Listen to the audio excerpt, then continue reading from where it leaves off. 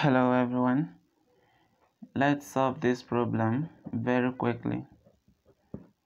Solution: x equal to 256 to power of negative x. Okay, so what I will do is to take a step from here. So x will be equal to 1 all over 256 to the power of x. That is, if we eliminate the negative. And then from here, I can simply cross multiply, because this is over 1 too.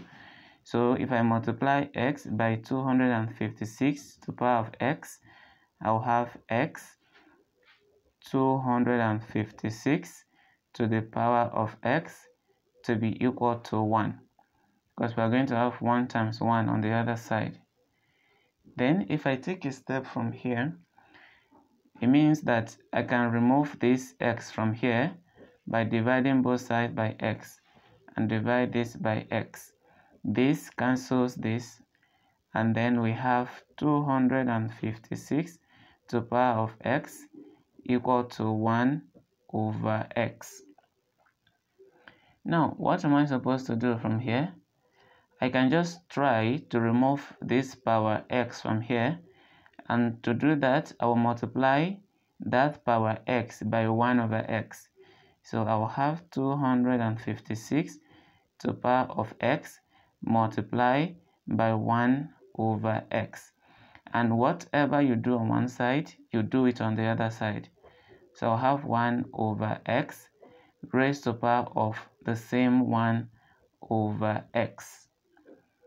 Now, this will cancel this, and I have 256 to be equal to 1 over x raised to the power of 1 over x. And then what am I supposed to do from here? If you check this 256, we can write it in index form, and it will give us 4 to the power of 4, because 4 times 4 times 4 times 4 will give us 256. This will now be equal to 1 over x to the power of 1 over x. And then from here, we will begin to compare. Now, if you compare the bases, you will see that 1 over x is equal to 4, right? And then, if you compare the power, you also have that 1 over x is also equal to 4. So from here, we can find the value of our x. And then we do that by cross multiplying. So we have x times 4, which is equal to 4x, and it will be equal to 1. And then from here, we will divide both sides by 4 to get the value of x. This will cancel this, and then we will have x to be equal to 1 all over 4. So this is the value of x that will satisfy the given equation. Okay, and you can put it back into this equation to check if you were actually right or wrong.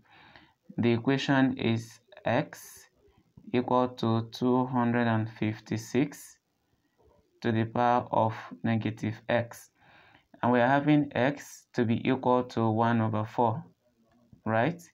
Now let me work on the right hand side, whether we are going to have 1 over 4 as well. Now we are having 256 raised to the power of negative 1 over 4, right?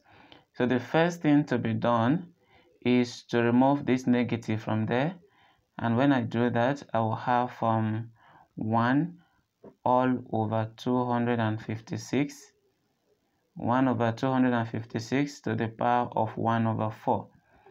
And if you have any number to the power of 1 over 4, you are expected to find the cube root of the number, or better still, this can be arranged as 1 over 256 raised to the power of 1 over 4.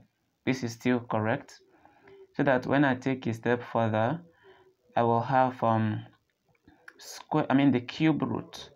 Is it cube root or fourth root? Is the fourth root of 1 over 256. And fourth root of 1 is 1.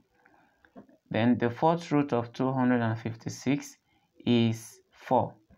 So you can see that we have the same thing on the right and on the left, 1 over 4. So we are very correct. Thank you for watching. God bless.